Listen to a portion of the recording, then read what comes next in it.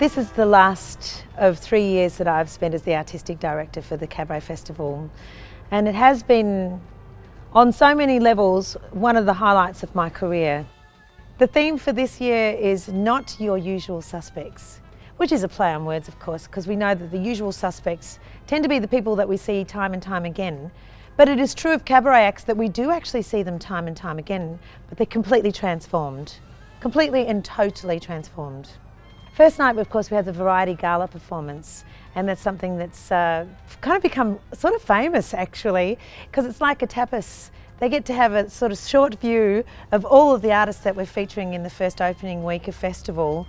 And for audiences who've never been to cabaret, they get to come maybe get one ticketed show, but invariably buy 4 and 5 based on the gala.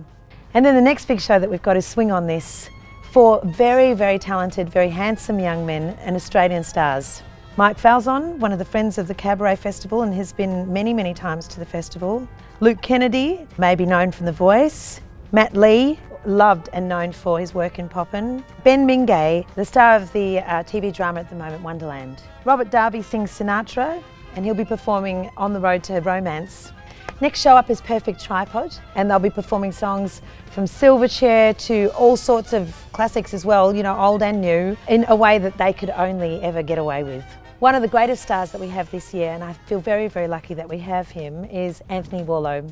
He's performing with Faith Prince. Their repartee is going to be totally casual, completely intimate and completely amazing. Now the next concert that we've got is Vandemonian Lags. It is a project which is really super deep. It was created for Dark Mofo, which is down in Tassie, but I thought this would fit with the colonial construct we've got for colonial cabaret music, telling stories, with artists like Tim Rogers, Mick Thompson. You've got these really great gritty Australian artists performing original works that they've written about what it was like to have travelled here from England on those first few fleets. Kathy Najimy is famed for having been in Sister Act or Veronica's Closet. She's so super talented. The fact of her having this show, she's going to work it out here on our audiences and then take it back to Broadway. She is so well loved. I think we'll take her on as our own. Travelling with Kathy Najimy is another fantastic treat, and that is her husband, Dan. And he's part of the Dan Band, and they're awesome. You may recognise them from the film The Hangover. They were in the wedding band. Next up, the really popular and very lauded King's Singers. They're going to be performing the American Songbook, and they are just a wonderful lineup of some of the greatest singers from London. They're travelling here. We've been here before, but I don't think we've ever heard them performing like this. Darlene Love was a backing singer for all of the great rock and roll artists, every single person you can imagine. I feel blessed that we have Darlene Love, and I know that the audiences here are going to just go over the top for her because she's only coming to Adelaide. This is the only show that she'll be doing, and she's ours. Paul Capsis is one of the recidivists. We've called them the return offenders. They come back, and each and every year they transform themselves with new shows. In this case, we've got a relationship with the State Theatre Company and the Adelaide Festival Centre. They've put together a show for Paul with writers like Cameron Goodall and Quincy Grant. It's called Little Bird. It's a fragile piece, and I'm sure it's going to be absolutely stunning.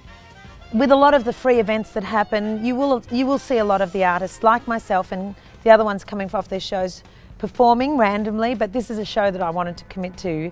It's with the Ra Project. And they're a Melbourne group. They do hip-hop, electronica, classical music. They'll have a 24-piece art orchestra here from Adelaide. And performing with them is Kylie Aldrist from the Bamboos and Iota, who here at the Adelaide Festival took, I think, the younger generation of cabaret into a whole new realm. He's the new guard, and this is the new score. David Bromley himself is going to be doing a gallery for us as well, featuring not only his own work but some of the local new and upcoming artists as well. So what we have is, again, this environment. It's winter, it's warm, you don't have to go anywhere else to get your entertainment. You could sit down and just spend a couple of hours and who knows what could happen. It's the Cabaret Festival.